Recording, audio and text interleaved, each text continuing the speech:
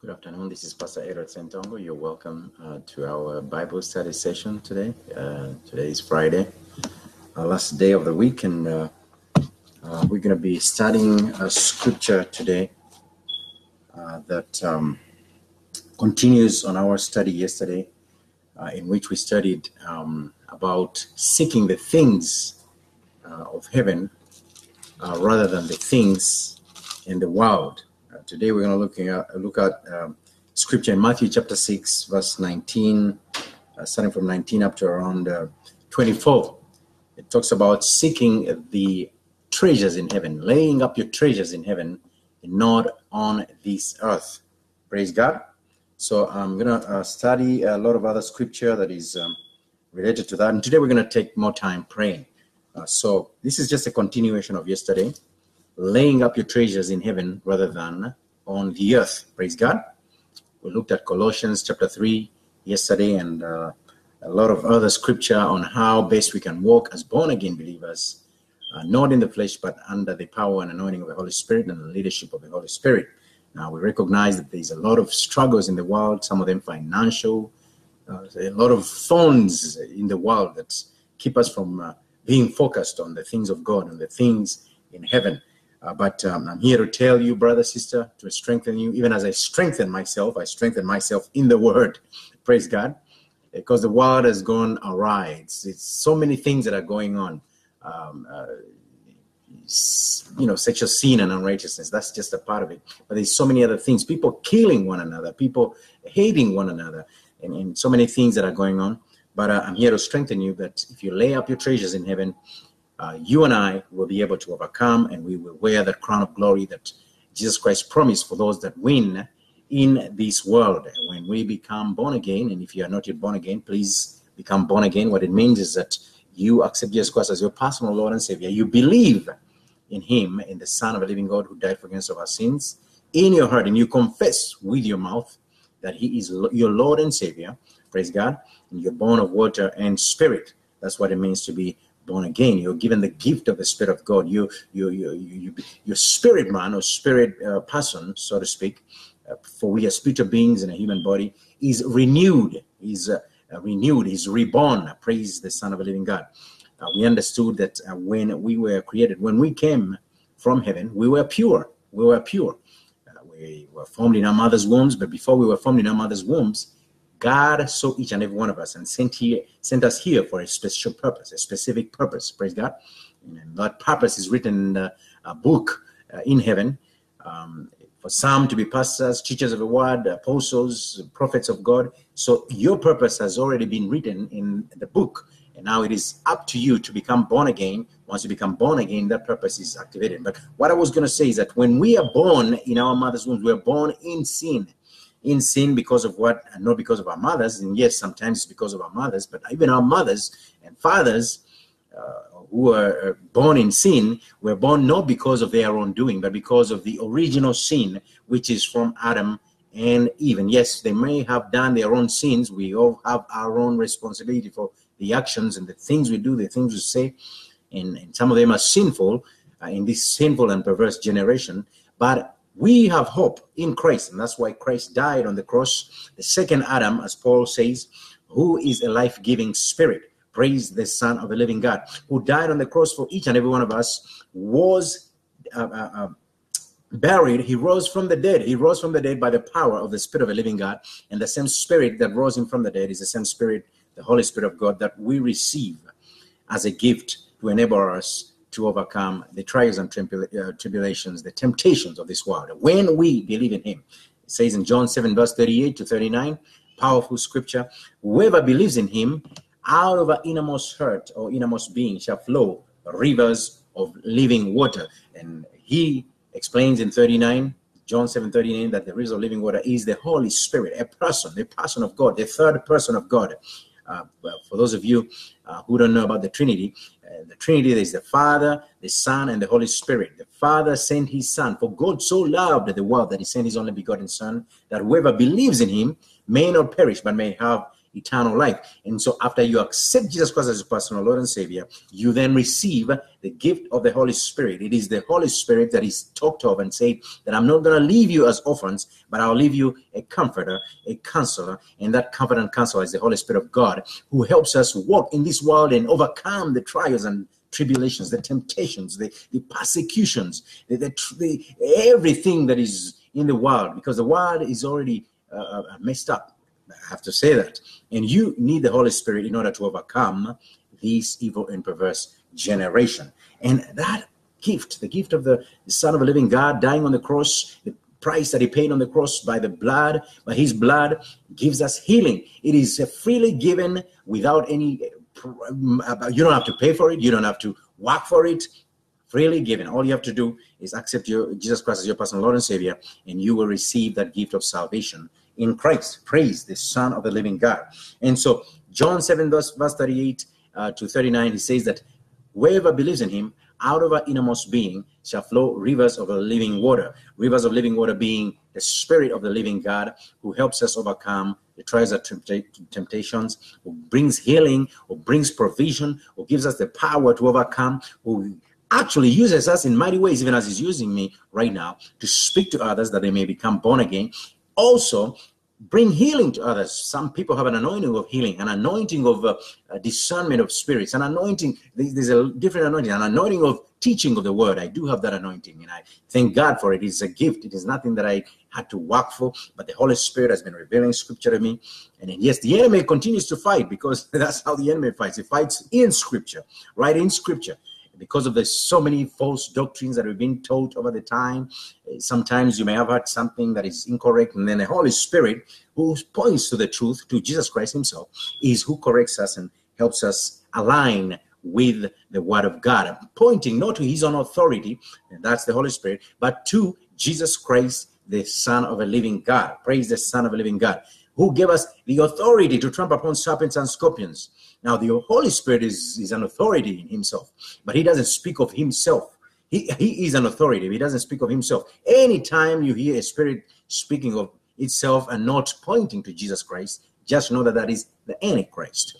Praise the Son of a living God. That's what 1 John chapter 4 talks about. It talks about those that are of God. Praise God. How you test this, how you test the spirits.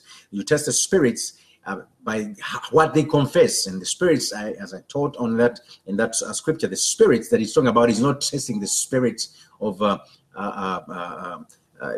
demonic spirits. And yes, we understand demonic spirits influence our thinking, but what he was talking about is that how do you know a spirit that is of God? A spirit that is of God, in other words, your spirit that is connected to the Spirit of God when you become born again, is how you confess. Do you confess that Jesus Christ died in the flesh?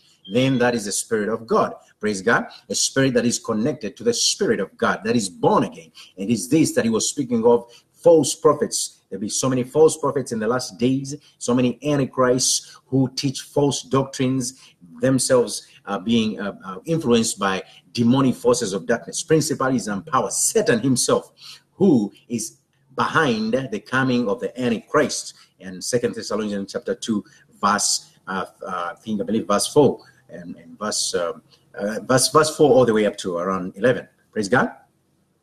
Now, we're going to study Matthew chapter 6. Praise God. So if you are not yet born again, please become born again. Unless you're born of water and spirit, you cannot see the kingdom of heaven. That is the scripture. That is the word of God. And it is true. You must be born again in order to see the kingdom of heaven, in order to be a part of the royal priesthood, the holy nation, the chosen generation. Even the Jews. I have so many Jewish friends. I have Muslim friends. I have so many friends who are from different faiths. But I'm here to tell you that friend, family, everybody that is listening, Jesus Christ is the only way, the truth, and the life. No other. No other. Praise the Son of living God. And that if you lay up your treasures in heaven, you are assured of eternal life in Christ. Praise God.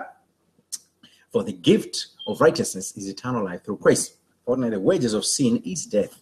So we must stay away from sin. But the good news, the grace of God is that those sins, he who was sinless, Jesus Christ, the Son of the living God, took on our sins that we may be sinless. The Lamb of God that was unblemished, never heard any sin, overcame sin, praise God, had to be sacrificed that we may see salvation, that we who are sinners may be forgiven and be washed in the blood of Jesus and have salvation through the blood of Jesus. Praise the Son of the living God. The word of God in Revelation 12:11 proclaims, and they overcame him by the blood of the Lamb, by the word of their testimony. They did not love their lives until death. The testimony being that Jesus Christ is the only way, the truth, and the life. And the spirit of prophecy. The testimony of Jesus is the spirit of prophecy. Praise the Son of the living God. Revelation 19 verse 10. The testimony of Jesus Christ is the spirit of prophecy. So anytime you see somebody calling themselves a prophet and they're prophesying in a different name other than the name of Jesus Christ, the Son of the living God, that is a false prophet. So there you have it. It is those that he was talking about, the Antichrist. The Antichrist that will come in the form of masquerading as angels of light, but inside darkness itself, Satan himself masquerading. Praise God. And so we must watch out. We must watch out for those demonic forces of darkness. We must watch out for the lying spirits. We must watch out for the false prophets, false teachers, teaching false doctrines. Praise the Son of the living God. We must stand firm on the word of the Lord and proclaim that Jesus Christ is the only way, the truth, and the life. No other. Jesus Christ, the Son of the living God, is the only way, the truth, and the life. And I'm going to repeat that. There is no other way. Praise the Son of the living God. He is the only way, the truth, and life that gets us to heaven. Praise the Son of the living God. And so in Matthew 6, verse 19 to all the way up to 24, and we're going to share some other scripture. Praise God.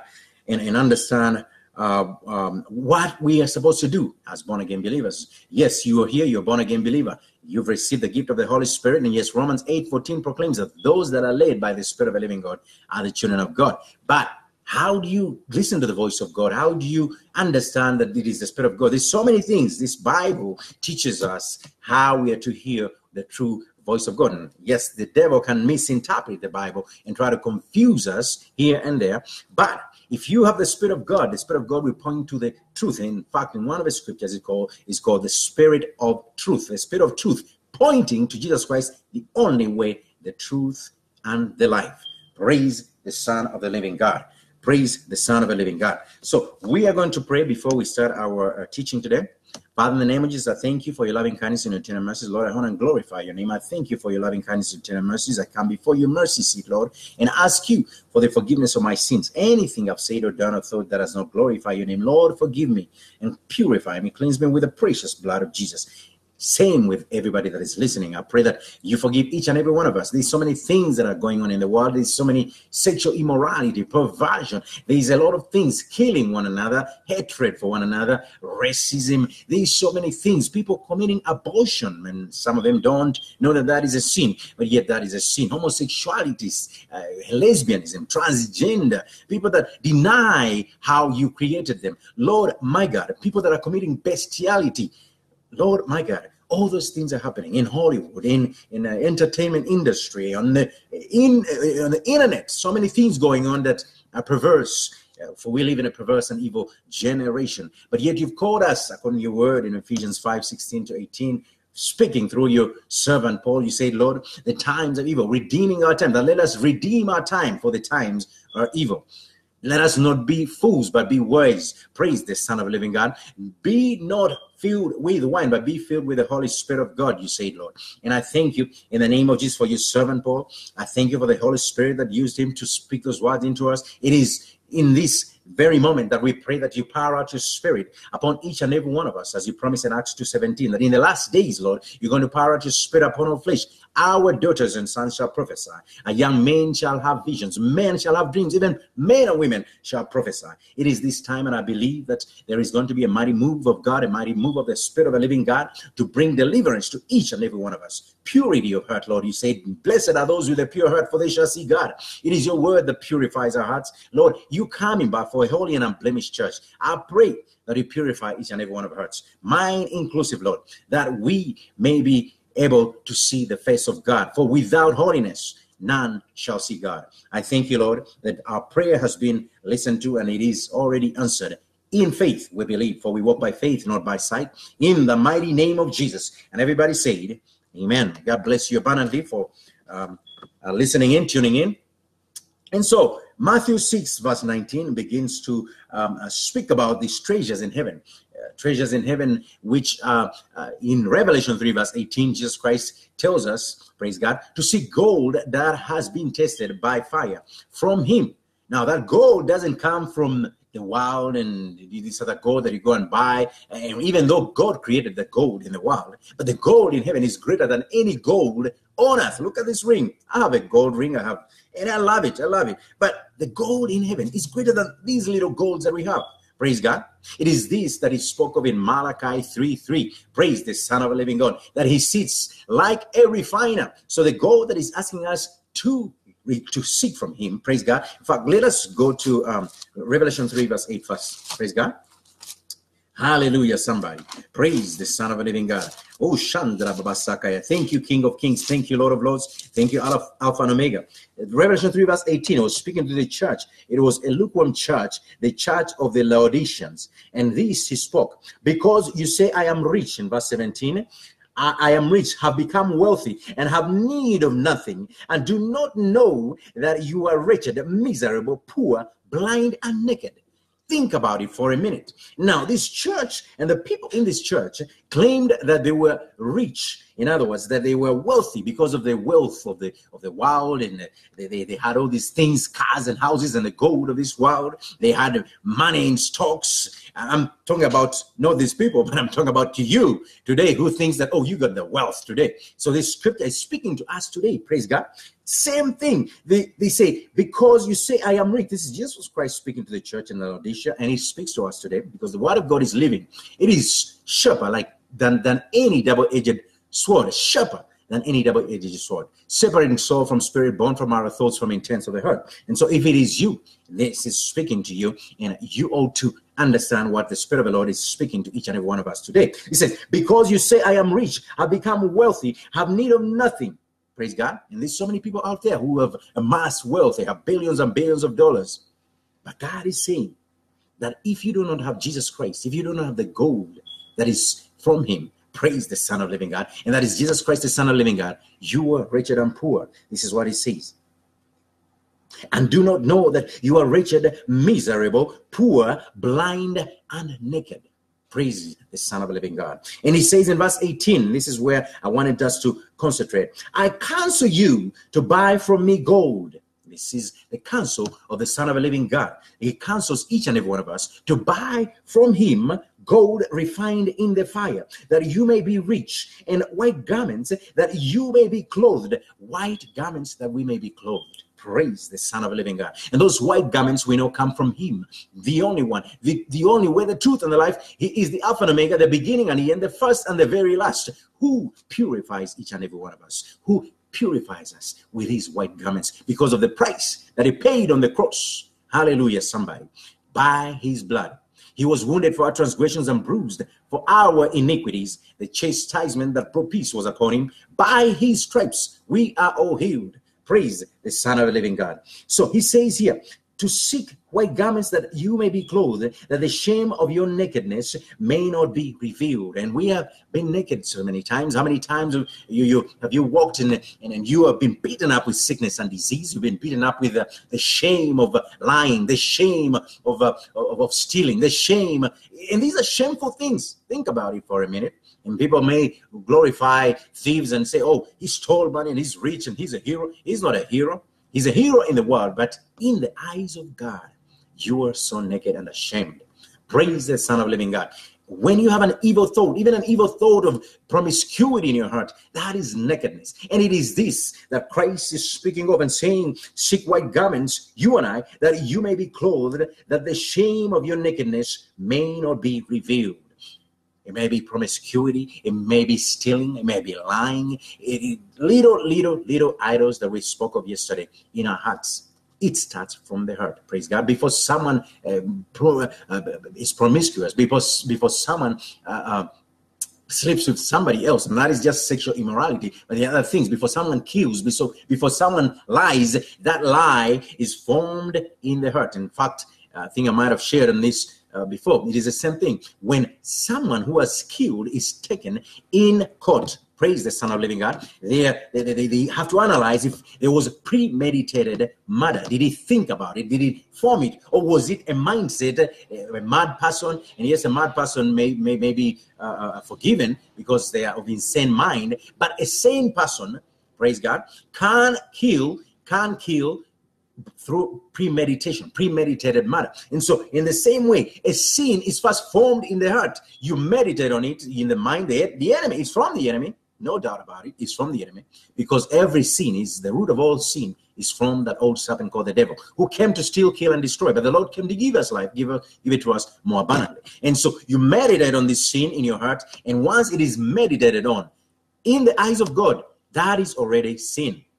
And so that is why Jesus Christ died on the cross, that our hearts, the word may be written on the tablets of our hearts, from the tablets of stone to the tablets of our hearts. The Spirit of God himself convicting us and showing us and teaching us and purifying us, burning everything that is not of God inside of us, so that we may be holy, so that when he returns, we are as holy as he is. Praise the Son of a living God. So he says here that the shame of your nakedness may not be revealed, and anoint your eyes with eye salve. Eyes with eye salve, meaning that the Spirit of God, let the Spirit of God open our spiritual eyes, even as Paul, formerly Saul of Tarsus, who was persecuting the church, praise the Son of living God, for so many years, persecuting Jesus' church, persecuting Jesus himself. Every time you persecute the church, you're persecuting Jesus Christ himself. Whatsoever you do to the least of my brothers, that you do unto me. Praise God. And so here Paul, formerly Saul of Tarsus, praise God, Paul, formerly Saul of Tarsus, was persecuting the church. And he did not know it until he met Jesus Christ on the road to Damascus. And his eyes were blinded by the light. Think about it for a minute. Blinded by the light. Then now, 3 days later, Ananias, a man of God, sent, and his eyes are opened. Eyes are opened, now closed, technically, to the things of the world, and opened after 3 days, praise the Son of living God, to the things of the Spirit. Praise God. Now, the light blinded him to the things of the world. That's what happens. When you receive Christ, when you receive the light of God, praise the Son of living God, you become dead to sin and alive in Christ. The fleshly desires, they die. Everything that is in the world to you looks like it is darkness. Praise God. I'm talking about sin and unrighteousness. There's a lot of good in the world. There's a lot of good in the world. There's a lot of good people in the world. So don't get me wrong. But I'm talking about you viewing the world in the worldliness that the world is. In other words, you're viewing things in the natural rather than in the spiritual. Praise the Son of the living God. And so you begin to understand then that this eye salve that Jesus Christ is asking us to put on our eyes is to open our spiritual eyes. Even as Paul, formerly of Saul of Tarsus, his eyes were opened 3 days later by Ananias, and he began to see things in the realm of the Spirit. Praise the Son of a living God. I'm hoping that somebody has got that revelation. And so Christ here says, anoint your eyes with eye salve that you may see. Now, gold. He's taught us to see gold that has been tested by fire. And I want to take you to the Old Testament, the book of Malachi, a great prophet of God, that God used in mighty ways to prophesy of the coming of the Messiah. Praise the Son of living God. And in Malachi 3:3, God reveals himself as the refiner who gets us through that fire. Praise God. Just as the refiner sheets, praise the Son of living God, and refines that gold, these rings and the silver and the diamonds, and they go through fire. But when they come out, they're shining with the righteousness of God. And that's what Christ does for us. When he died on the cross, praise the Son of the living God, and rose from the dead, that's what he did for us. That whoever receives him, praise the Son of the living God, you are purified. You receive the righteousness of God through Christ. And throughout your life here on earth, you are to submit to Christ and become dead to sin. Praise the Son of the living God. Dead to sin and alive in Christ. Continuously, you crucify the flesh. I think we studied recently about carrying your own cross. And I'm hoping somebody's got the revelation. But open your Bibles with me, if you will, please, in Malachi, the book of Malachi 3:3. Malachi 3:3, this is what it says. Praise the Son of Living God. And this was speaking of the messenger that God was going to send, John the Baptist, before the coming of the Lord. Praise the Son. I'm going to start with verse 1. It says, behold, I send my messenger, and he will prepare the way before me. Praise the Son of Living God. Hallelujah, somebody. And the Lord whom you seek will suddenly come to his temple. Even the messenger of the covenant in whom you delight. Behold, he is coming, says the Lord of hosts. The Father in heaven was sending his only begotten Son for each and every one of us. For he so loved the world that he sent his only begotten Son, that whoever believes in him may not perish, but may have eternal life. But listen to this. He sent a messenger first. Now, messenger, as we understood in the book of John and elsewhere in the Gospels, it was John the Baptist who was going to prepare the way for the kingdom. The way for the kingdom. Oh, shut up. In fact, one of the words he says, prepare the way for the kingdom. Praise the Son of a living God. Hallelujah, somebody. And so he prepared the way for the kingdom. And when Christ came, he says, the kingdom of God is here. Praise the Son of a living God. But listen to these words. In verse 2, he says, but who can endure the day of his coming, and who can stand when he appears? For he is like a refiner's fire. He is like a refiner's fire.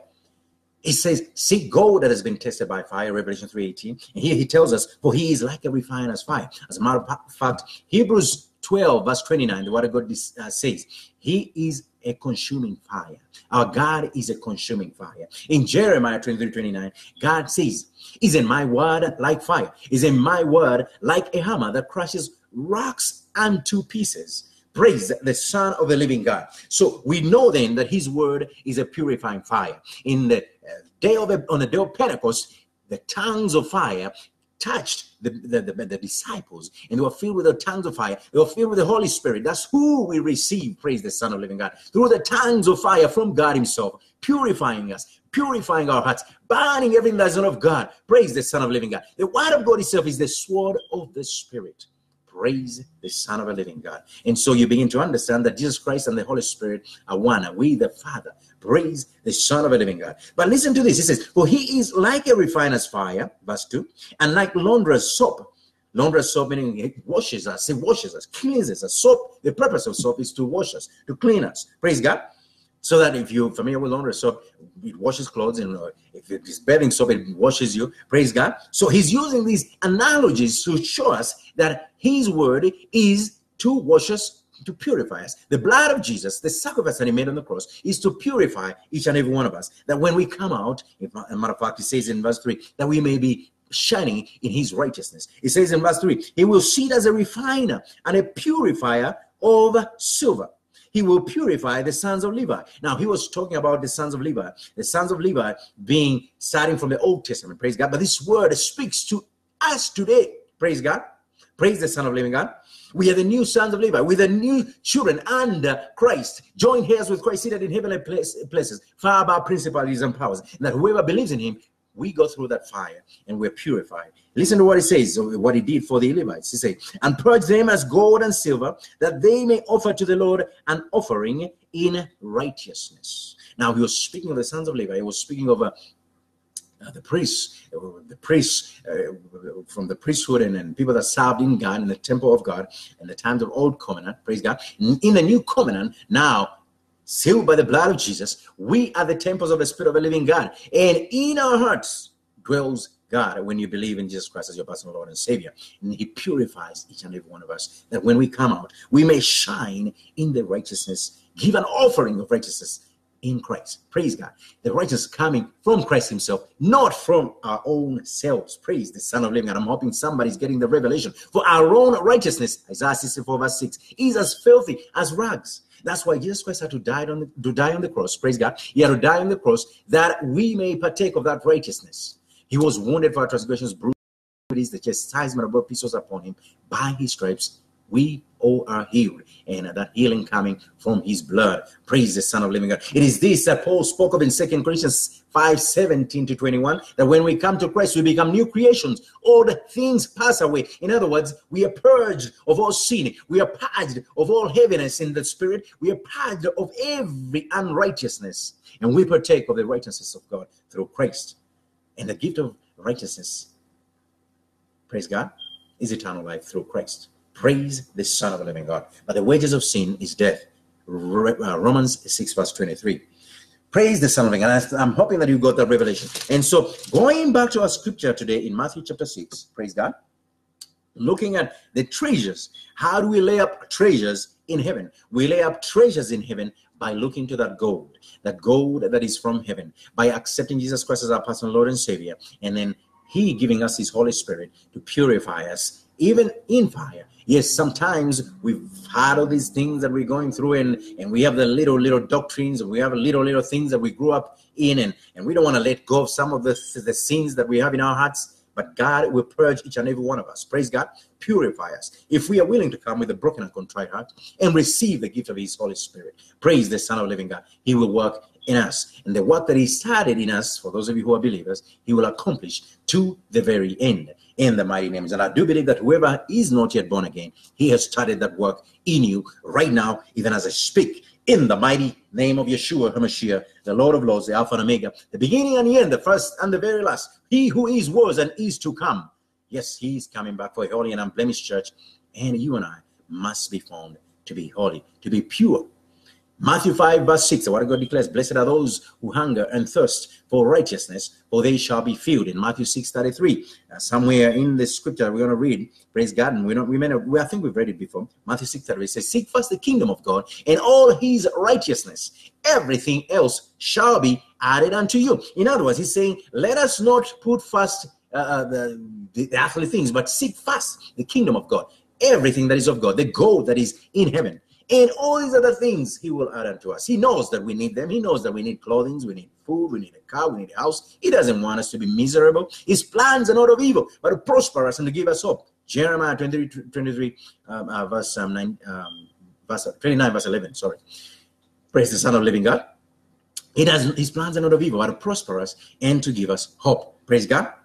Let us go to verse 19. Matthew 6, verse 19. Laying up treasures in heaven. It says, do not lay up for yourselves treasures on earth, where moth and rust destroy, where thieves break in and steal. Now listen to that scripture. Listen to this verse. It is very powerful. It says, do not lay up for yourselves treasures on earth, where moth and rust destroy, and where thieves break in and steal. Now, who are the thieves?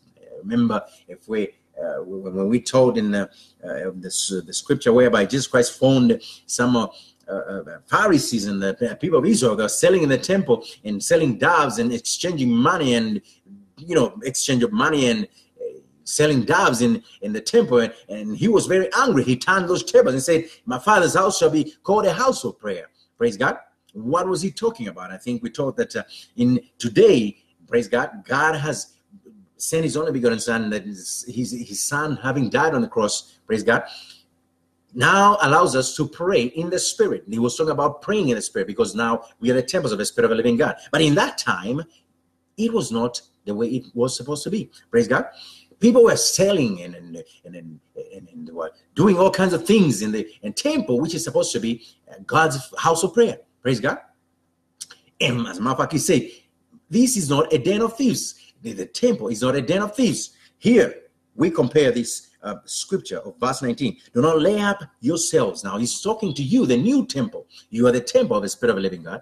Praise God. Unlike the other temple in which there were den of thieves, you are the temple of the Spirit of the living God. Similarly, though, you are not supposed to be housing a den of thieves. A den of thieves being forces of darkness, demonic forces of darkness that lead you to sin, to prostitute yourselves. Those are the thieves. We know that Satan came to steal, kill, and destroy. He is the thief. But God sent His only begotten Son, and Jesus Christ, the Son of the living God, that we may have life and we may have it more abundantly. Praise the Son of the living God. The only way, the truth, and the life. As a matter of fact, in one of the teachings as a chief shepherd, it says, he who comes by any other way other than the door is a thief. And so the enemy has come into our hearts. Some of us who are struggling with sin, praise God, and that's not good, not to praise God about, but what I'm saying, this is the truth, praise God.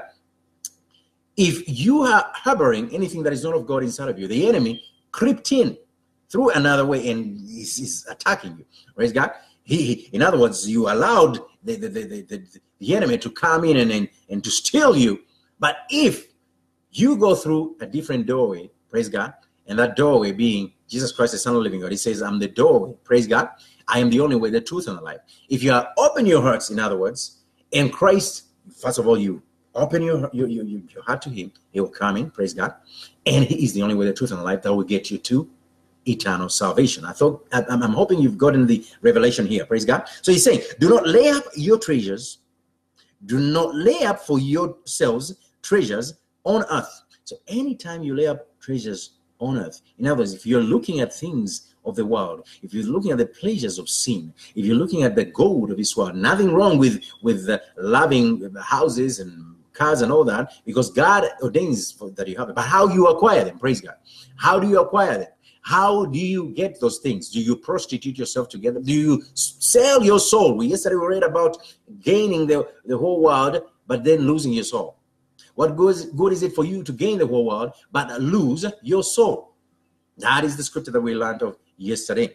So in the same way, say, do not lay up yourselves treasures on the earth, where moth and rust destroy, and where thieves break in and steal. So if you lay in a treasures here on earth, essentially what he's saying, if you're not protected by the power of the blood of Jesus, if you're not protected, if your heart is not protected by Jesus Christ himself, whatever you do, whatever things you amass, and you're amassing wealth and you have stocks and all these other things, and nothing wrong to have those stocks, but how do you acquire them? You acquire them through theft, through lying, through, I see so many things in the news. The other day I was seeing a woman, Martha, that was being pardoned, and you know what happened with her. So many people are like that, scams. There are been so many scams on Wall Street. People amassing wealth and trying to amass all this wealth that you're not going to even consume all this wealth. You're not going to use up all this wealth. No need to have like so many houses. And yes, it is good to amass wealth and have things, yeah. But how do you acquire them is the question. Do you acquire them through corruption? In Africa, there's a lot of corruption. Where I come from, there's a lot of corruption. And even in the police, there's corruption. People are prostituting themselves in the physical, even in the hurt. People are lying. People are doing all kinds of things. So he's saying, do not lay up for yourselves treasures on earth, where moth and rust destroy, and where thieves break in and steal. And yes, when you lay up your treasures on earth and you do it the wrong way, there the thief has already stolen. And whatever you amassed, the enemy is going to take it. The enemy is going to take it. All these things, if anything, all these things, the physical things, they're going to rust. The gold, the cars, they rust. They disappear at one time. Heaven and earth, Jesus Christ said, will pass away, but his word will not perish. His word will not pass away because it is established in heaven. And so if you lay up your treasure in heaven and you seek the gold that has been tested by fire from heaven, you are assured of greater treasures, eternal salvation in Christ, the joy that is unspeakable, a peace that surpasses all understanding, a love that transcends all knowledge, faith, and all the good things that come through Christ, the fruit of the Spirit of the living God. Praise the Son of the living God. And so he says, do not lay up your treasures on earth where moth and rust destroy. As a matter of fact, the wages of sin is death. Do you know what happens in hell? In hell, whoever's gone to hell, they say it's a place where there's moth and there's maggots and it stinks. And so when you lay up treasures here on earth, through stealing, through prostituting yourself, through pornography, through all these other things, and there's so many businesses out there, people, we think about, okay, the economy is doing well, but think about it for a minute, and the Holy Spirit has been dealing with me on some of these things. How is your business? Does your business represent Christ? Are you having a business that represents the kingdom of heaven? Think about it for a minute as we pray for our country, for our economy, whatever country you're in the world economy, because we live in a global economy now. What business are you having? And is your business glorifying the kingdom of God, glorifying Jesus Christ? So many people who have bars, who have strip clubs, who have factories of cigarettes, factories that produce wines and spirits, and all these things. You're killing the body, the temple of the Spirit of the living God. So he's saying here, do not lay up for yourselves treasures on earth where moth and rust destroy and where thieves break in and steal. But if you lay up treasures in a business that is based on a godly principle, that is going to build the kingdom of heaven rather than break it, that is not going to bring killing. How many people die of DUI, drinking and driving? How many people die of homosexuality or even sexual immorality, adultery, fornication, selling, prostituting oneself, HIV and AIDS? How many people? And these are things that people don't want to preach, even on the pulpit, but I'm going to speak as it is, because these things are exactly against the kingdom of heaven. And whoever practices them, even in a business, you are promoting the kingdom of the devil rather than the kingdom of heaven. It says, do not lay up for yourselves treasures on earth, where moth and rust destroy, and where thieves break in and steal. But lay up, listen to what it says in 20. But lay up for yourselves treasures in heaven, where neither moth nor rust destroys, and where thieves do not break in and steal. In heaven, the thieves will not steal. Praise the Son of Living God. Once you lay up, you seek that gold that Jesus Christ has asked us to seek from him, that has been tested by fire, you're going to have treasures as has never been seen here before. That treasure, the greatest treasure is to accept Jesus Christ as your personal Lord and Savior. In other words, praise the Son of Living God. You may be poor here on earth. And the story of Lazarus and the rich man, I think I shared it in this very forum, teaches us the story of Lazarus and the rich man. The Lazarus who had sores on his body. Lazarus who had nothing in the earthly realm. Lazarus who was looked at as a scum of the earth. Yet this rich man had all the riches in the world. And then Lazarus could come, and not even a little piece of bread was thrown at him. The dogs were licking Lazarus's wounds. And I'm speaking to somebody. Do not lay up your treasures on earth, but in heaven. Praise the Son of Living God. He said, but lay up for yourselves treasures in heaven, where neither moth nor rust destroys, and where thieves do not break in and steal. The enemy does not want that message to come out, but I'm going to speak it in the name of Jesus, that if there's anybody who's been laying up their treasures on earth, in other words, not looking to Jesus Christ as their personal Lord and Savior, to provide for them, to protect them, to heal them, to protect everything of theirs, I pray in the name of Jesus that you accept him as your personal Lord and Savior. And if you're a born-again believer, you've been living that way, and we all have so many things. I've been there. I'm still struggling with a number of things, but I pray that each and every one of us are delivered from that evil, are delivered from that mindset, that we may have a mindset of Christ, that we may wear a full armor of God, that we may look to the things of heaven rather than the things of the earth. In the mighty name of Jesus, I pray. Where moth and rust does not destroy. Praise God. Neither moth nor rust destroys. Where thieves do not break in and steal. Because you know what? Because God protects you. Praise the Son of the Living God. As a matter of fact, let's go to Psalms 127. Psalm 127. What does Psalm 127 say? For those of you who have houses, praise the Son of the Living God. And it's good to lay up, to store up and then save and all that. But how you save is what matters. This is what God is talking about. And I was saying, don't worship money. Don't worship mammon. We're going to read the scripture down the road. Praise God. He does not want us to worship mammon rather than God. Praise God. You must choose who you worship. You must choose who you worship. If you worship mammon, then that is incorrect. Praise God. You must not worship the things of the world. Praise God. Psalms 127 says, unless the Lord builds a house, they labor in vain who build it. Unless the Lord girds the city, the watchman stays awake in vain. It is vain for you to rise up early, to sit up early, to eat the bread of sorrows, for so he gives his beloved sleep. So if you are treasures in heaven, you will have peaceful sleep, even when you're poor. You'll have a peace that surpasses all understanding, love and sense of life. And yes, he will give you the wealth if you seek him. Praise God. All wealth comes from heaven. All wealth comes from God. Praise the Son of a living God. Hallelujah. And that is the message that the enemy does not want us to preach. But it is the truth. So Lazarus, I was speaking of Lazarus. Lazarus went to a better place when he died. The rich man ended up in hell because he put his treasures on earth. He laid up his treasures on earth. And he forgot that the most important thing was that treasure, the wealth that he received was supposed to be shared amongst the poor, amongst those who do not have. And that is why God blesses us. If he blesses us, he expects you to share the blessing, to become a blessing to others. Praise the Son of the living God. Here is good news for somebody. Praise God. In Psalm 91, praise God, I love this song. It says, he who dwells in the secret place of the Most High shall abide under the shadow of the Almighty. You are protected. When you have Christ, everything of yours is protected.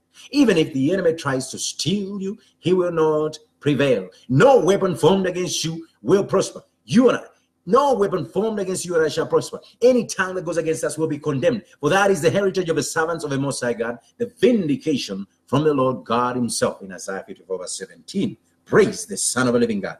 Hallelujah. So he who dwells in the secret place of the Most High shall abide under the shadow of the Almighty. I will say of the Lord, he's my refuge and my fortress. My God, in him I will trust. Surely he shall deliver me from the snare of the fowler. Listen to this. This is King David, a man who, God said, I found a man after my own heart. He recognized that God is his protection. Praise the Son of the living God. He laid up his treasures in heaven. Praise God. And he says, surely he shall deliver me from the snare of the fowler. The snare of the fowler being the devil himself, who is always putting up snares and traps for each and every one of us, so that we may fall into the deep, fall into the miry pits of clay. But if you are under the shadow of the Almighty, the protection of the Almighty God, the God of Abraham, Isaac, and Jacob, you will be protected beyond reasonable doubt. If you have Jesus Christ as the only way, the truth, and life, your personal Lord and Savior, praise the Son of the living God, you are protected from every kind of thief. That thief, that old serpent called the devil, who came to steal, kill, and destroy, will not take you. The second death and Hades cannot overcome you, because you have life in Christ. Praise the Son of the living God. But if you put all your treasures here on earth, not in heaven, here moth and rust eats, but in heaven moth and rust does not eat. When you put up your treasures, you end up like the rich man who went to hell, where moth and these maggots and stuff. But Lazarus, who did not lay up his treasures, I would like to believe that he was a good man, even though he was poor on earth, he ended up in heaven. Now, I'm not teaching the prosperity or poverty, rather the gospel of poverty. There's the gospel of prosperity and the gospel of poverty. I'm not teaching, because there are people who preach the gospel of prosperity and teach it to the extreme. And there are all those people who take up the vow of poverty. God does not want us to be poor. And yes, Lazarus, the soul of Lazarus, teaches us. And he went through his suffering. God didn't want him to suffer, but he ended up in a better place. Most importantly, you must, even when it comes to suffering, because yes, there are going to be times when there's going to be some times of trials and tribulations and persecutions, and you're going to go through some situations. But no matter what you're going through, be like Job. Job went through the same situation as Lazarus. Job sores on the entire body. He lost his wife. He lost his family. As a matter of fact, his wife told him to curse God. And when he saw sores and everything, she said, God has forsaken you. Just curse him and die. But I'm here to tell you, the wages of sin is death. But the gift of righteousness is eternal life through Christ. Do not curse God, but seek him. Because under the shadow of the Almighty, you are protected. Under Jesus Christ, the Son of the living God, you are protected. You are protected by the blood of Jesus. That even death cannot overcome you. The death here on earth is what we're talking about. The death here on earth. Even if you die here on earth, in other words, praise God, and they overcame him by the blood of the Lamb, by the word of their testimony. They don't love their lives until death. So even if you die here on earth, the second death is not going to overcome you. So whether it means to die here on earth, praise God, in other words, that's what I meant, praise God, you're assured of eternal life in Christ. The second death and Hades cannot overcome you if you have Christ in you. Praise the Son of the living God. I'm hoping somebody's got the message. Praise God. Another, the second death cannot overcome you. Praise God. The second death which Jesus Christ overcame when he died on the cross, was buried, and he rose from the dead by the power of the Spirit of the living God. Praise the Son of the living God. You are assured of eternal life. Lazarus went to a better place. I don't know why I keep saying Lazarus, because I'm speaking to somebody who's putting their whole mind on the things of the earth, money and everything, and worrying about money. And as a matter of fact, if you read them from 25, you talk about worrying and worrying. People worry about things of the world and how am I going to survive? I don't worry about those things. When I'm in here, yes, I go through situations. I say, okay, Lord, this is here. It is a situation, and I am in a tight situation. But I know that at the end of the day, I'm under the shadow of the Almighty. the King of Kings, the Lord of Lords shall overcome.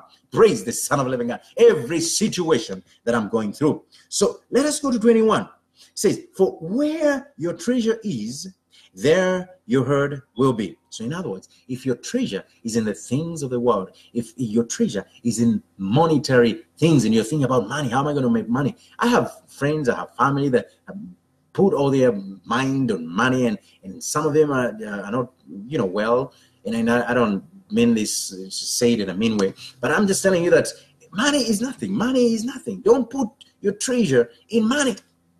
I'm not saying it's nothing. It helps. It helps to have money. Of course, you have to have money. But don't put all your hopes in money and forget about God. Praise the Son of the living God. So 22 and 21 says, for where your treasure is, there your heart is. So if you put your treasure in money, and even to the extent of not paying tithes, I'm going to speak to somebody who doesn't tithe.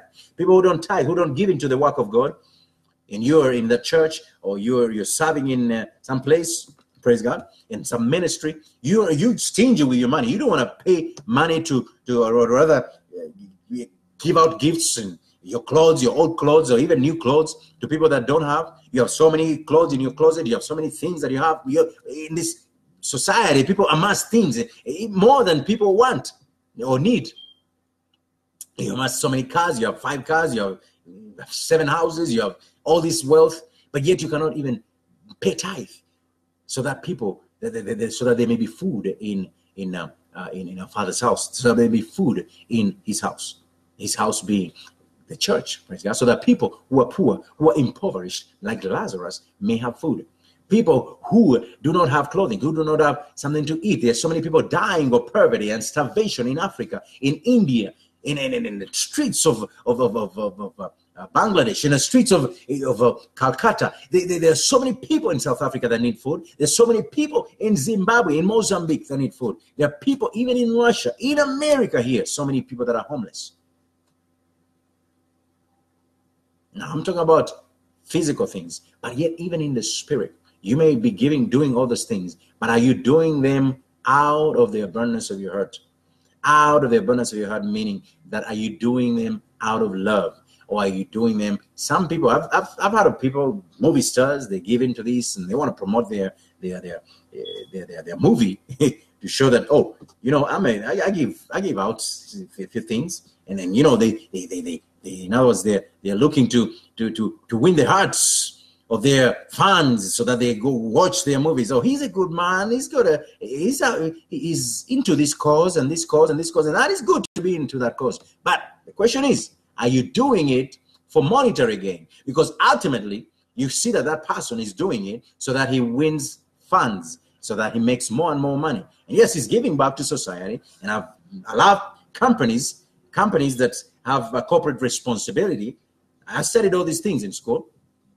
Companies that have corporate responsibility and they give back to the community. That is all good. But do you do it to promote yourself? Is it for your own selfish ambition, or is it for the good of the people that you're giving it to? Is it out of the burdens of your heart through the kingdom of heaven, following the kingdom of heaven principle, love, rather than promoting self? Love doesn't not promote self. When we can teach, that's a whole teaching about love. Love is not ambitious, self-ambitious. Love is not proud. Love does not pride in itself. Love, God is love. God is love. Praise God. That is an example of love. God gave to us unconditionally. For He so loved the world, without nothing that we did to gain that love, unmerited favor we received, that He sent His only begotten Son, that none should perish, but we may have eternal salvation through Christ. Praise the Son of the living God. And we must pray for that love. And that love comes through the power of the Spirit of the living God. May God bless you abundantly if you've received that message. Praise God. Listen to Proverbs 6:31. The Word of God declares, if a thief steals, he must pay sevenfold. And yes, some of you have been doing the right thing, and this thief continues to steal, maybe because of a mistake that your great-grandfathers did. Maybe because of ancestral curses, generational curses. We can break those curses with the blood of Jesus, and I break them by the power of the blood of Jesus in the mighty name of Jesus. In the mighty name of Jesus, I proclaim it. Listen to verse 22. I'm going to go to to a different topic, but it's slightly related. It says, the lamp of the body is the eye. If therefore your eye is good, your whole body will be full of light.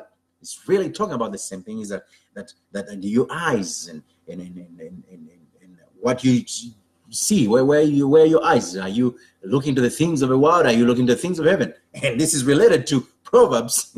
It's interesting because it gold and then seek eye salve that your eyes may see.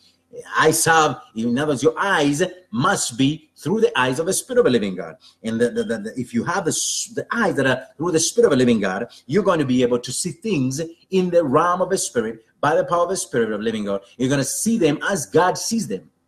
Praise the Son of living God. You're not going to view the world as the world views it. Because when you are in the kingdom of heaven, you do not walk according to the world. Even though you are in the world, you do not walk according to the world.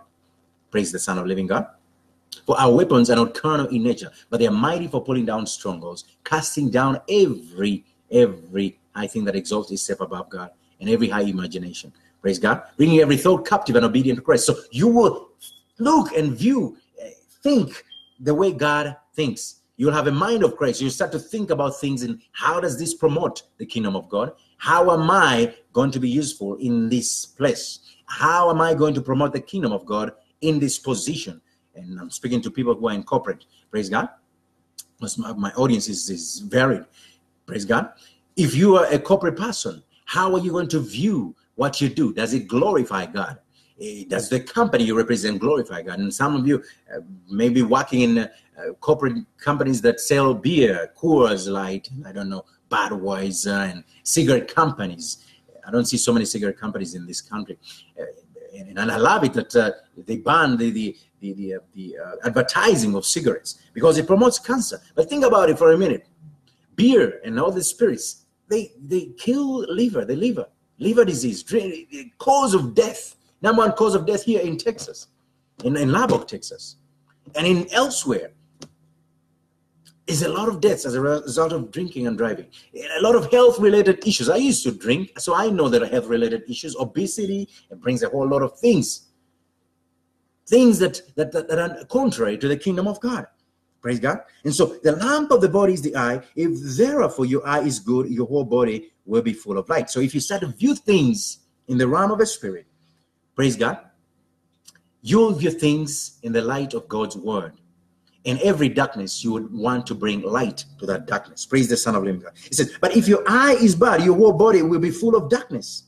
This is exactly what it means. If therefore the light that is in you is darkness, how great is that darkness? So in other words, he's using this as a kind of like to provoke that if you have your light is darkness, then obviously you don't have light. You're going to be walking in darkness. Praise the Son of living God. In Matthew 5:16-18, he's called us to be the sword and light of the world. Those that are believers, to be the sword and the light of the world that shines into the darkness. And that light starts from within us. So from within us, there must be light in order for us to be able to shine a light into the darkness. But if it is darkness that is in you, if it is sin and unforgiveness and hatred and all these other things, cursing, that is what will come out of your heart. It is this that he said, for where the treasure is, there your heart is. And out of the abundance of the heart, the mouth speaks. Praise God. Out of the abundance of the heart, the mouth speaks. So listen to verse 24. And 24 is very, very powerful. Praise God.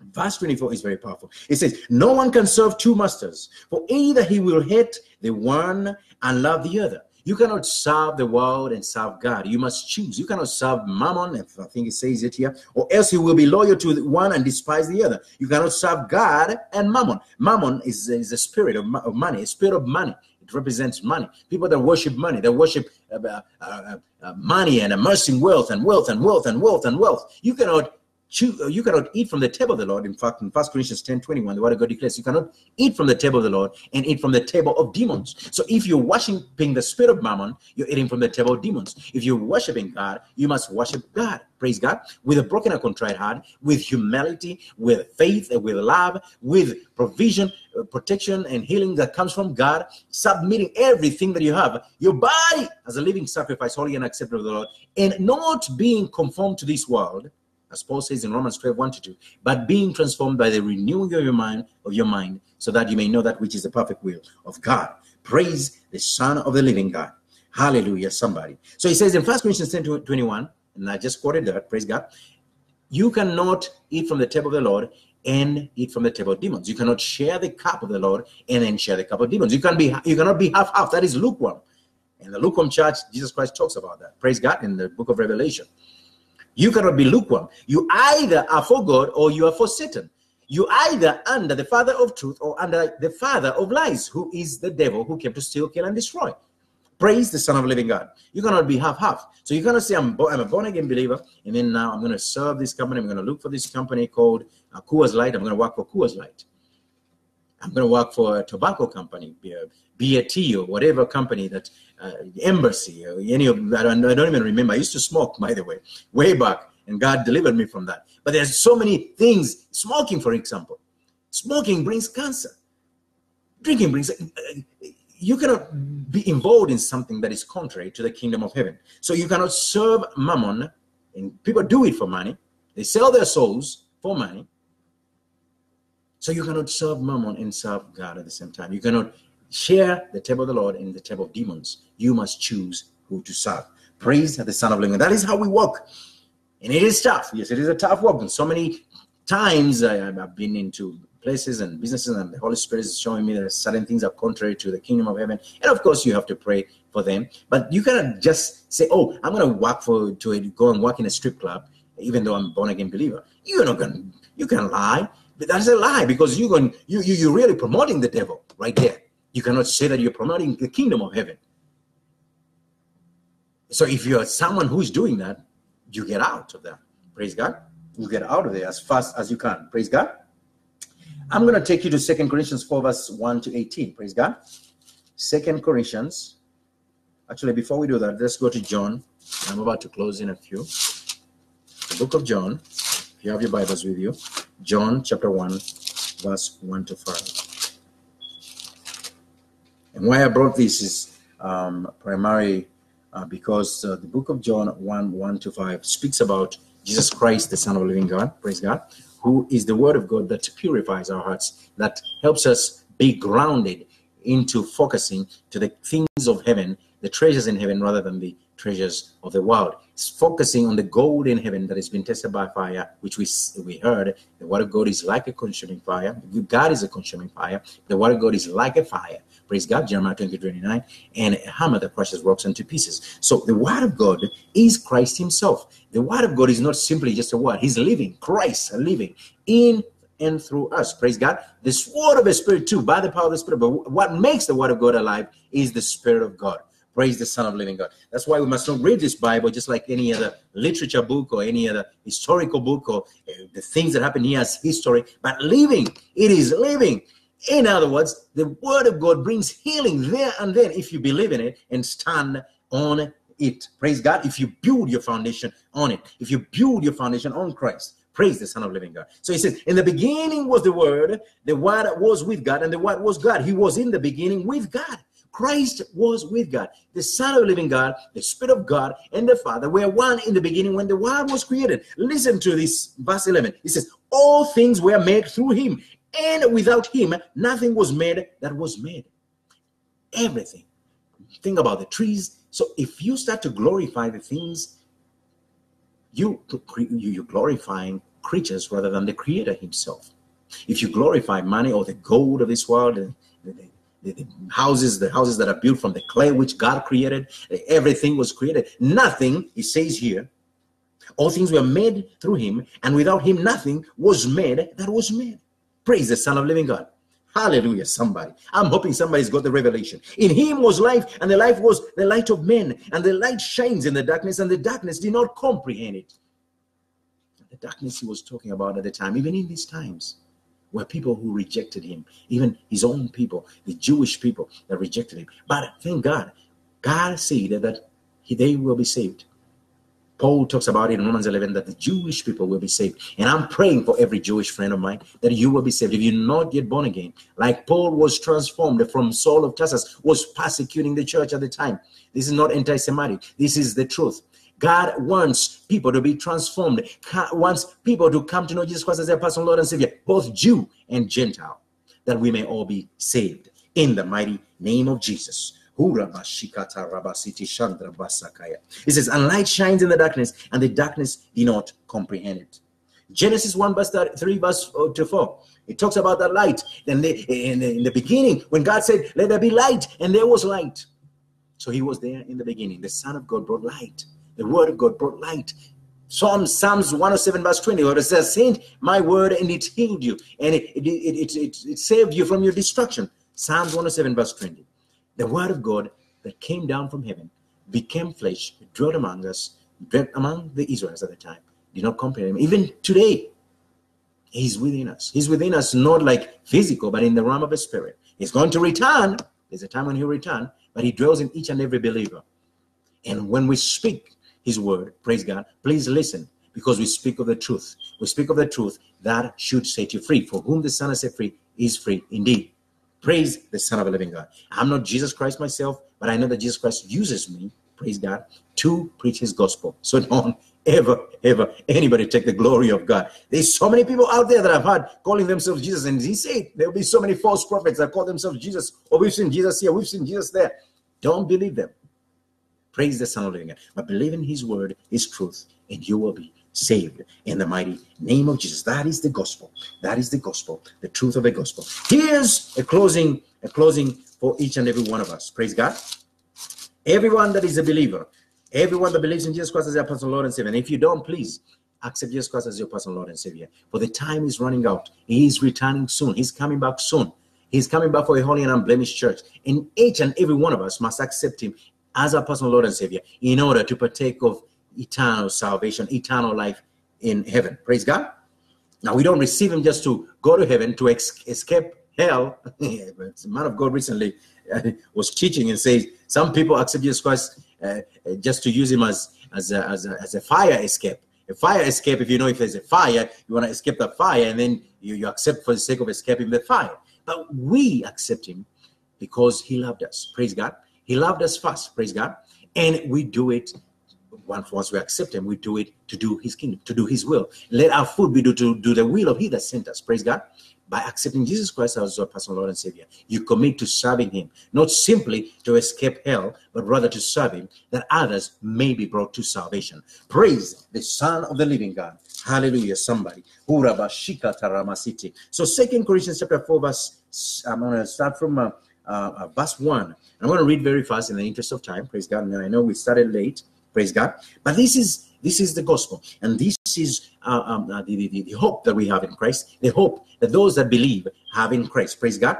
Praise the Son of the living God. It says, therefore, 2 Corinthians chapter 4, verse 1, if you're there, please say amen. Therefore, since we have this ministry, and we have this ministry of reconciliation of souls to Christ, just as Christ reconciled us to Christ, praise God, he uses us.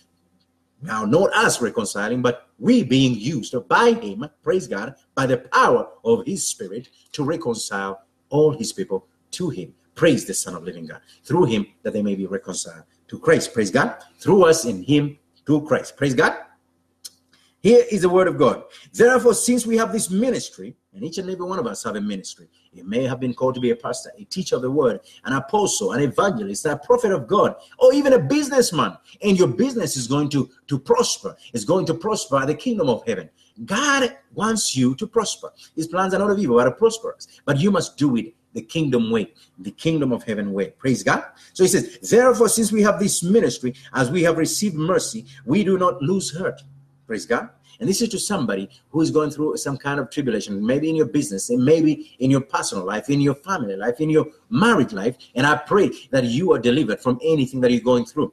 But whatever you're going through, don't lose heart. This is what God using Paul, who was Saul of Tarsus formerly, praise God, now transformed by the renewing of the mind through the word of God, praise God, the word of God, which is the sword of the Spirit, the Spirit of God, he using him in mighty ways. And here we are.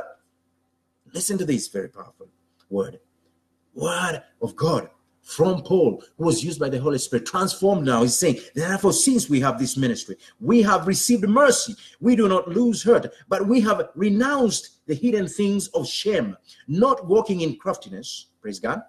Hidden things of shame, the hidden things of shame. We've renounced them. We've renounced perversion. We've renounced pornography. We've renounced anything that is not of God. We renounce sinfulness. We renounce anything to do with the devil. It says, but we have renounced the hidden things of shame, not walking in craftiness. Listen to the word. For somebody who's still walking in craftiness, you must renounce it. You must repent of that and come to Christ. The motherless light, he who is willing to come to the motherless light shall be washed by the blood of Jesus and shall receive the mercy of God and receive salvation through Christ. Praise God. So he says, but we have renounced the hidden things of shame, not walking in craftiness, nor handling the word of God deceitfully. So you should not handle the word of God deceitfully, but tell the truth. Praise the Son of the living God. But by manifestation of the truth, commending ourselves to every man's conscience in the sight of God. Praise the Son of the living God. Praise the Son of the living God. Verse 3 says, but even if our gospel is veiled, it is veiled to those who are perishing. And so there are some people who the gospel will be veiled, whose eyes will not, who properly, the devil has blinded them. And that's why Christ speaks of us seeking eye salve. And if that person is blinded, ask God to reveal the truth to you. Seek eye salve that you may see. Praise God. I'm speaking to somebody. Praise God. But yes, even if our gospel is veiled, it is veiled to those who are perishing. So to those who are perishing, it is veiled. Whose minds the God of his age. And the God of his age, we know who the God of his age. The God of his age is the devil himself. That old serpent called the devil, who was thrown like lightning from heaven. And now with his demonic angels, they walk around as demonic forces of darkness, principalities and powers in heavenly places. But I'm here to tell you some good news. Because of who you accepted if you are a believer, greater is he who's in you than he that is in the world. Praise the Son of the living God. And he that started a work in you, that's the Spirit of God when you accept Jesus as your personal Lord and Savior. He that started a work in you will accomplish it to the very end, until the return of Jesus Christ, the Son of the living God. He said, whose minds the God of his age has blinded, who do not believe. So in other words, if you do not believe in Jesus Christ as your personal Lord and Savior, your mind has been blinded by the God of his age. Lest the light of the gospel of the glory of Christ, who is the image of God, should shine on them. For we do not preach ourselves, but Christ, Jesus the Lord, and ourselves your bondservants for Jesus' sake. For it is the God who commanded the light to shine out of darkness, who has shone in our hearts to give the light of the knowledge of the glory of God in the face of Jesus Christ, the Son of the living God. Hallelujah. Who was there in the beginning? The Word that was with God, the Word that was God. All things created through him, without which none was created. Praise the Son of the living God. Hallelujah, somebody. So he says in verse 6, for it is the God who commanded light to shine out of darkness, who has shone in our hearts to give the light of the knowledge of the glory of God in the face of Jesus Christ. Now here's hope to somebody. But we have this treasure in earthen vessels. You and I, who are believers, have this treasure, and that treasure is the gold that is Jesus Christ, the Son of the living God. He says, but we have this treasure in earthen vessels, that the excellence of the power may be of God and not of us. None of us can boast. Praise God. We cannot boast of I cannot boast of what I do except by the power of the Spirit of the living God. I cannot boast of the things that I say except by the power of the Spirit of the living God, by the power of the blood of Jesus. But we have this treasure in earthen vessels, that the excellence of the power may be of God and not of us. We are hard pressed. And for some of you who are going through a tough situation, Jesus Christ said, yes, there will be persecution, but no matter what you're going through, stand firm on the word of the Lord. Just as he was persecuted, we will be persecuted. But stand firm. How you respond to that persecution if you don't give up. If you don't give up and stand firm. So the word of God says in Isaiah 40 verse 31, praise the Son of the living God. Those that wait upon the Lord shall be strengthened. They shall soar on the wings like an eagle. Run and not grow weary. Walk and not get tired. In other words, if you wait on the Lord, you shall run and not grow weary. Walk and not get tired. Even if you're going through a persecution, as long as you stand firm on the word of the Lord, God will get you through by his power, by the treasure, that treasure in earthen vessels, as a temple of the Spirit of the living God, the Spirit of the living God working in and through you to bring you through, you and I, to bring us through. It says in verse 8, we are hard pressed on every side, yet not crushed. We are perplexed, but not in despair. Persecuted, but not forsaken. God has not forsaken you, whatever persecution you're going through. Struck down, but not destroyed. And yes, the word of God declares in Revelation 12, and they overcame him by the blood of the Lamb, by the word of their testimony. They do not love their lives even unto death. I say that very often because I can tell you that there will be situations whereby your life will be put to the test. But if you stand firm and proclaim those things that are of Christ, Those things that are not as though they are. In other words, the things of the Spirit that cannot be seen by human eyes. The things of the Spirit that can only be revealed by God. Praise the Son of the living God. And stand firm on the word of the Lord. And call upon the Holy Spirit to get you through. You shall overcome. Praise the Son of the living God.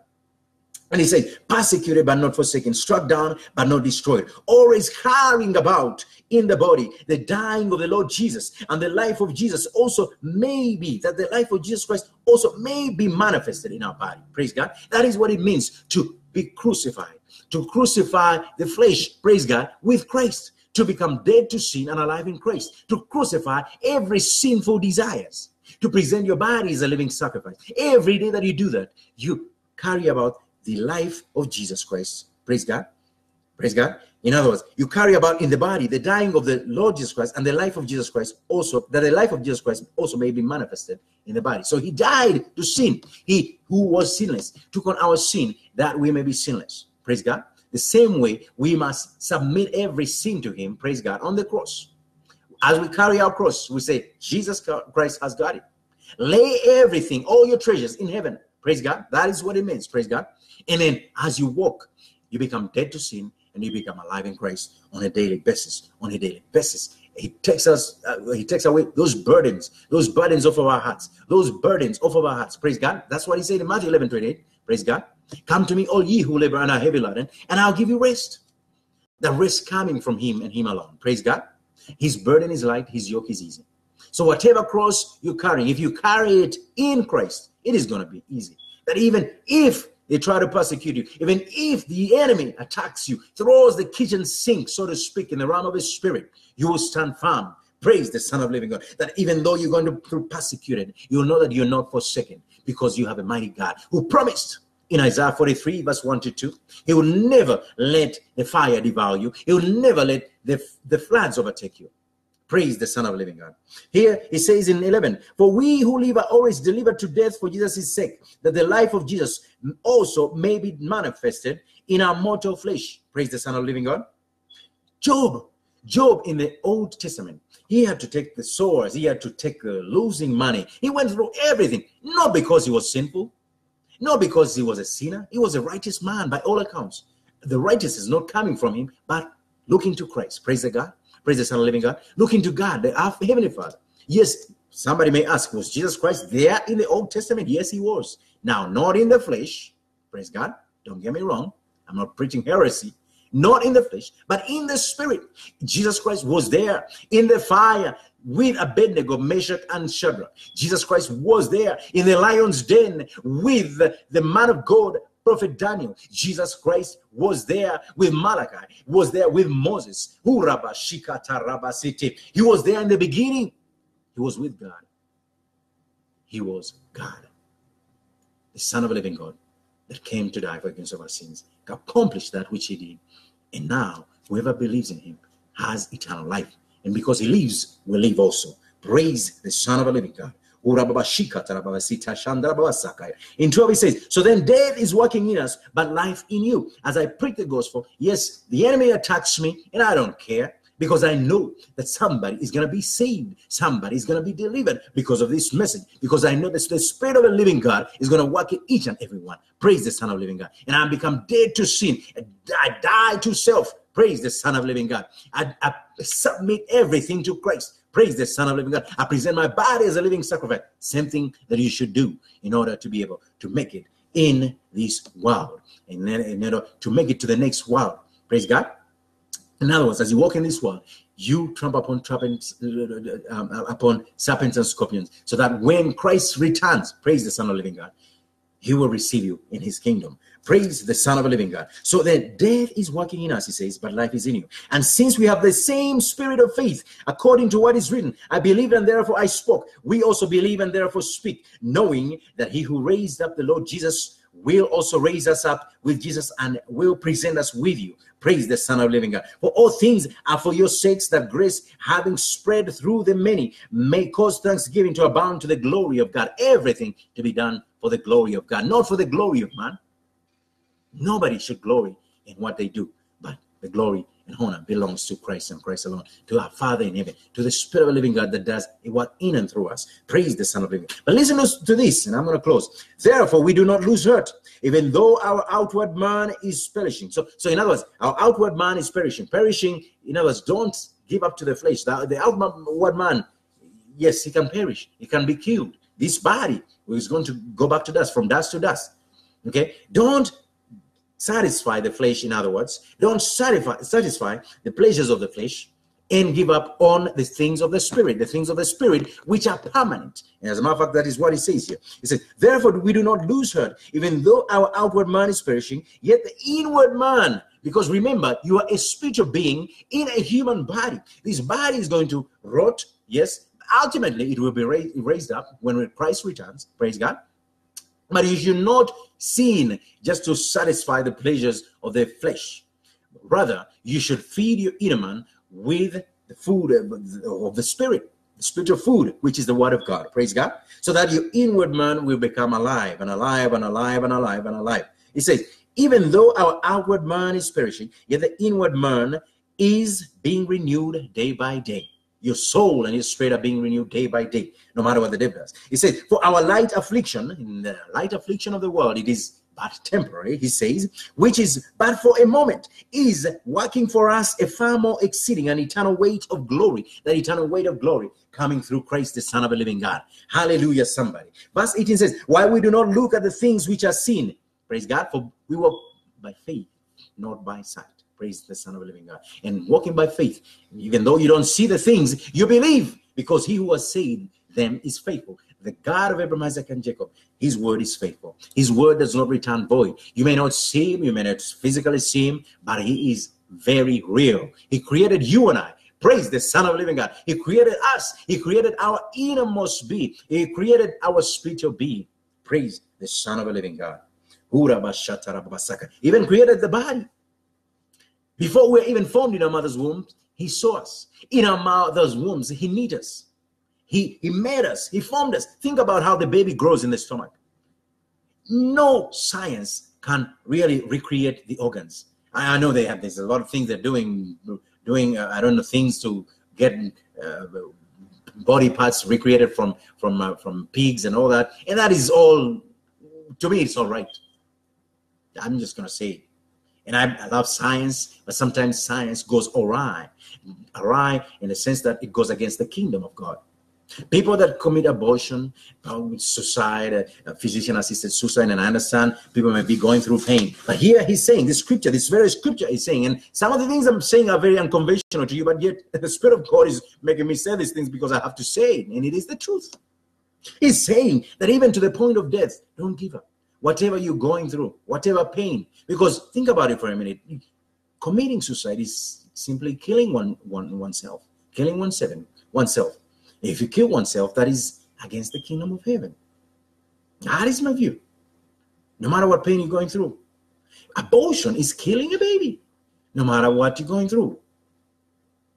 So many kids, whether they've been through raping, and I don't castigate. Rather, I don't. Sorry, the wrong word. I believe in rape. I don't really condone. That's the word I wanted to use. Sorry, I don't condone rape. I don't like rape. I castigate rapists. I hate rapists. Not hate them as in I hate the human being, but I hate those people that I hate the act of raping. In other words, let me say, praise God. But no matter what you go through, whether it's through rape that you've got a child, abortion of any kind, killing, it is just as good as any other sacrifice of children. There are people that sacrifice little babies on the altars of the devil just to make money. Can you imagine? People that are killing in my country, there are people, this is the story of people killing people and getting their body organs to sell them for medical purposes. And this is medicine gone awry, leading people to get other people's body organs. You think that, oh, you received a body organ and it has been donated, yes, yet it has been bought. In Saudi Arabia, I understand they do those kinds of things. And that is evil. People are killing others to get body organs so that other people may live. You receive a liver that has been from the mother of somebody else. You receive some. These things they're going on.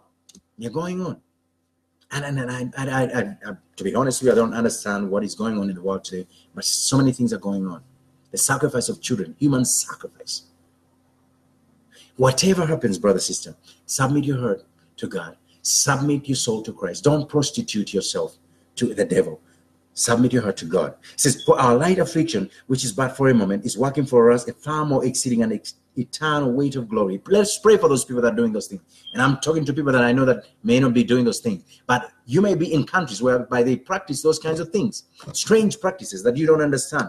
Witchcraft of kinds. People cutting off people's heads and taking them to shrines. And people doing all kinds of things. We read them in the stories.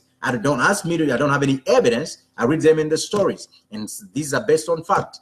These are based on the fact of the stories, in other words. That's my fact right there. Look them up. It's everywhere. People that sacrifice children. And people who buy hair, people, for those ladies who do their hairs and like to buy hair, human hair. In India, I understand people, they take their hair to sacrifice them in some temples and believing that whatever demonic things that are going on in their lives are going to go into that sacrifice, and then now you buy that hair in a salon, and you don't know what you're putting on your head. I'm not scaring anybody, but look up those things. It is strange things that are going on in the world today. So many things that you do not even understand, and it is spiritual in nature.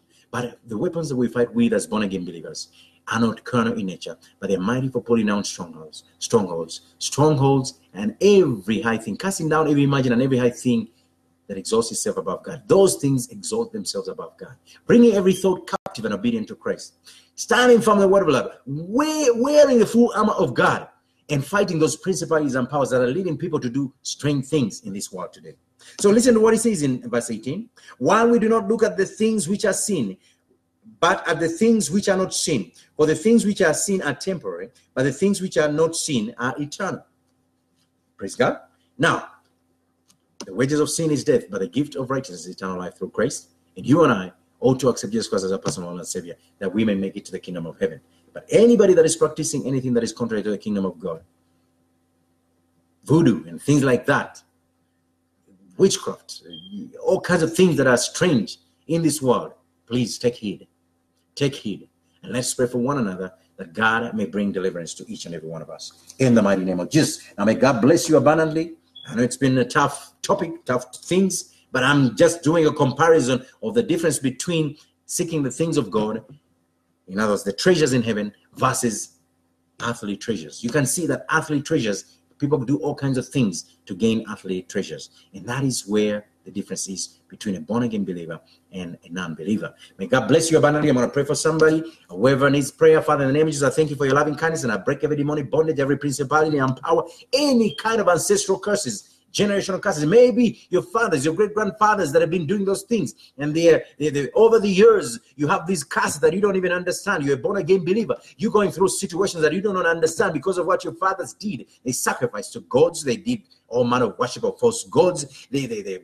Even in traditional religion and religiosity, and you have a spirit of religion that is over you, you don't understand what is going on in life. You don't understand why you're not blessed. You don't understand why you have curses, or why you are promiscuous, because maybe your father was promiscuous, your great-grandfather was promiscuous. Those curses can be broken. It is why Jesus Christ died on the cross. When he died on the cross, he took on all the curses. He wore the crown of thorns, that those curses that were cast from the times of Adam, when was cursed to seek food, and in that food and toil and thorns, and those curses he wore. He took on our curses that we may wear a crown of glory. He took those nails in the hands that we may forever be rich with the gold that is from heaven. He was wounded for our transgressions. The stripes that he took, they heal us. They bring healing in our lives. And those nails that were nailed in his feet, that we may walk in peace, that we may walk in abundance, that we may have abundance in our hands, and then we walk in peace, while that we may have a love that transcends all knowledge, a peace that surpasses all understanding, that we may wear the full armor of God, and that we may have eternal salvation through Christ. In the mighty name of Jesus. I'm here to speak blessings over somebody. I plead the blood of Jesus over each and every one at the sound of my voice. I decree and declare that we shall overcome. We have overcome by the power of the blood of Jesus right now, even as I speak. Because faith comes by hearing, and hearing by the word of God, and faith is the substance of hope and the evidence of things unseen. So we decree now that we have overcome any spirit of evil, spirit of Antichrist that is fighting each and every one. Let it be broken right now in the name of Yeshua HaMashiach, the Lord of Lords, the Alpha and Omega. Any curse, any spirit of sexual perversion and immorality, it is being broken right now in the name of Jesus. Any spirit of poverty and debt, lack, let it be broken right now in the name of Jesus. Any ancestral and generational curses, they are being broken right now by the power of the blood of Jesus. And they overcame him by the blood of a lamb, by the word of their testimony. That testimony being that Jesus Christ is the only way, the truth, and the life, the bread of life. For the testimony of Jesus Christ is the spirit of prophecy. So be it. I prophesy over every dead bone, and I decree and declare that we shall not die but live to proclaim the works of the Lord in the mighty name of Jesus. And everybody say, amen. May God bless you abundantly. And I hope that somebody's been delivered. God bless you in the name of Jesus.